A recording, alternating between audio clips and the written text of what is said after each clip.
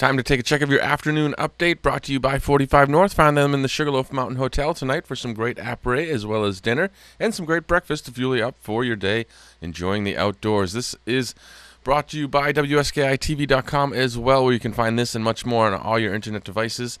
Mostly sunny skies for the day on Wednesday.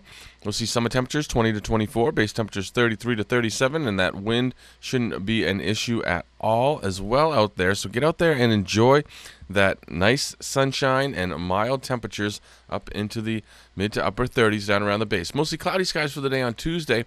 We'll see summer temperatures 31 to 35, base temperatures warming up to the lower 40s with little to no wind around there, but that south breeze will bring up that warm air, and we will see maybe a little preview of spring out there. Friday, we'll see clouds roll in, a few showers in the area. As you can see, highs well above freezing at 47 for your high on Friday.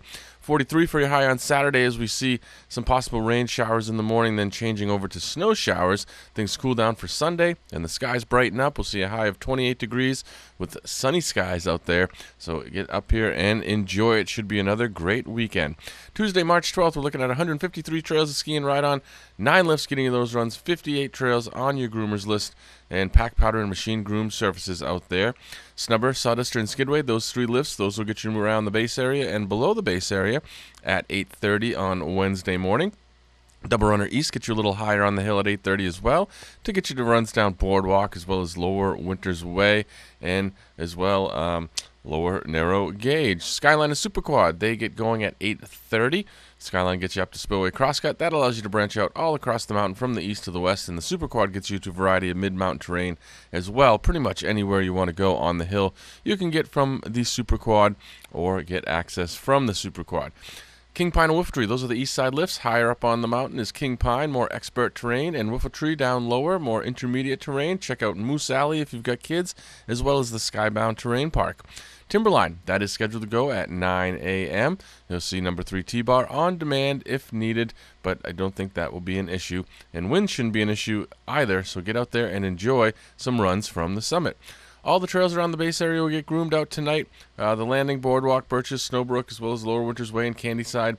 Central Mountain trails like Timberline, Bridle Chain, Tote Road, Haywire, and Kings Landing, as well as Hayburner and Gondola Line will all be groomed out. Hallback, Ramdown, Lower Boomogger, Whiffletree, Buckboard, Pole Line, Slasher, and Rollway on the east side of the mountain. And over towards the west side, you'll find Good Chance, Horseshoe, Scoot, and West Mountain, all with smooth corduroy on them. First thing for Wednesday. The ice rink's open now at the Sugarloaf Outdoor Center.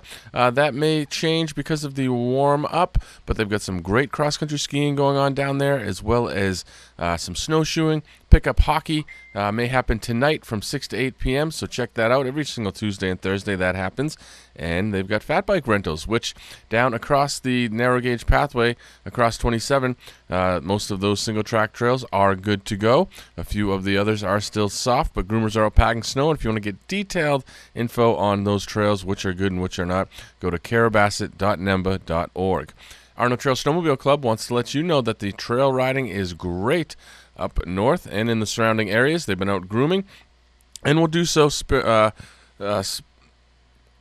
periodically here within the next few days as their funds are starting to run low this time of year.